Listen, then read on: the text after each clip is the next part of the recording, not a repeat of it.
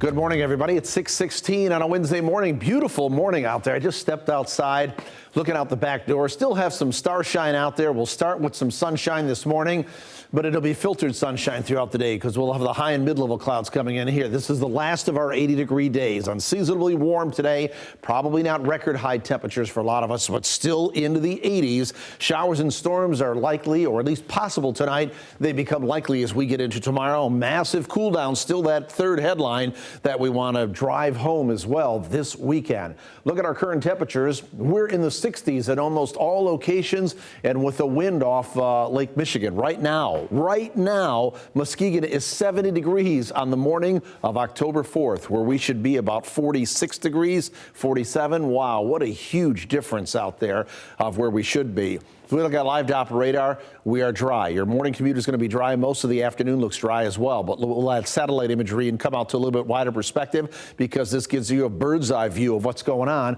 Remember that system that I talked about yesterday that was kind of parked out over the northern and central plains? Well, now that the high pressure area is moving into the northeast United States, that now opens up the door for this to progress to the east. So we're going to see some high and mid-level clouds move in here, cut our sunshine off today, remain mainly dry. There are some showers to our south and west. Those may start to trickle in around the dinner hour, especially north and west of Grand Rapids. That becomes more likely overnight and then into tomorrow as well. Today, we'll call it partly cloudy to at times partly sunny, eventually turning mostly cloudy throughout the day. It's going to be breezy, still unseasonably warm, 83 for the high with a south to southwest wind at 10 to 20 miles per hour. The better lake day was yesterday, not today, and here's why. From Holland southward, we have a moderate beach hazard risk, waves 2 to 4 feet there. North of Holland in the red, that's a high beach hazard risk. Waves are going to build 3 to 5 feet. Small craft advisories out for you boaters with the wind picking up out of the south and southwest at about 15 to 25 knots. Warm out ahead of this cold front, but you can see the cloud cover moving on in. Chance of some showers around and after the dinner hour to the north and west of Grand Rapids.